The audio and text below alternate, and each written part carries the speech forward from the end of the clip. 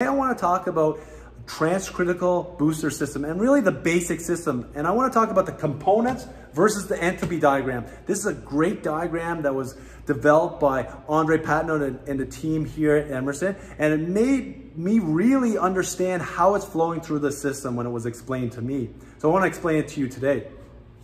So here, number one, right here, this is the medium temp compressors, Copeland's 4MTLS compressors. When they start up, 1 to 2, discharge, this is discharge. So we go from 1 to 2 medium temp compression into something we call a gas cooler or condenser. So it's a gas cooler when you're above CO2's critical point, which is 87.8 or 31 degrees Celsius.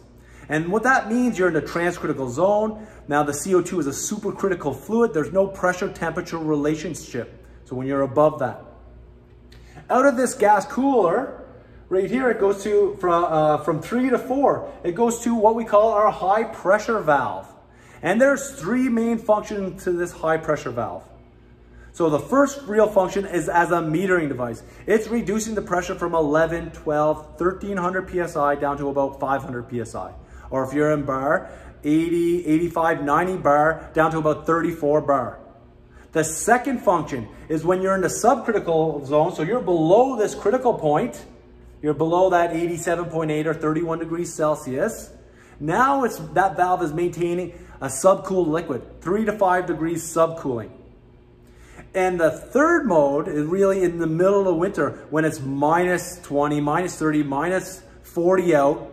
And that valve is like a holdback valve to make sure you can continue to move the CO2 through the system. So that's a high pressure valve. So out of the high pressure valve, you go from 3 to 4 into what we call a flash tank receiver. Now this flash tank receiver is where we store the CO2 liquid. And that receiver feeds both the medium and the low temp evaporators. Super cool.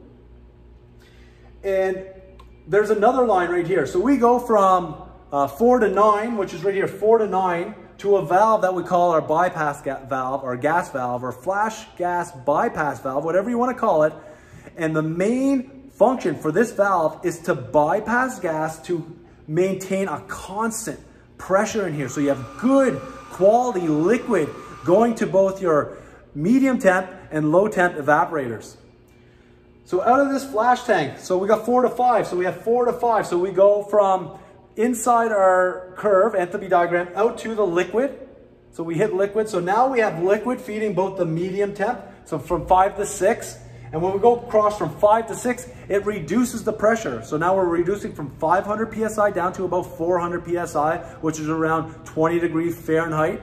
Or it could be 34 bar down to about 27 bar, which is about 20 degrees Fahrenheit. We go through the evaporator, 6 to 7. So we go 6 to 7.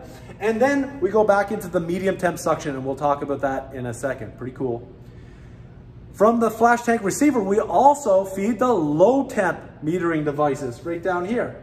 So we reduce the pressure down to around minus 20 Fahrenheit. So we're taking 500 PSI CO2 and dropping it all the way down to about 200 PSI, or if it's 34 bar, we're reducing it down to 14 bar.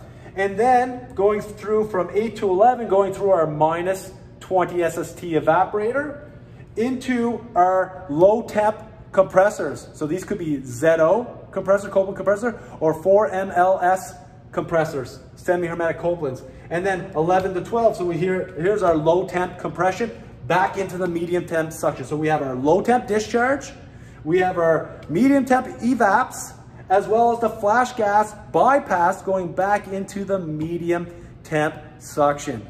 And so that's how it cycles. That's a basic booster system cycle. My name is Trevor Matthews. Shoot some comments below. Let's get a conversation started. If you want to see other CO2 videos, please shoot it in the comments below. And I'll try to make some videos for you.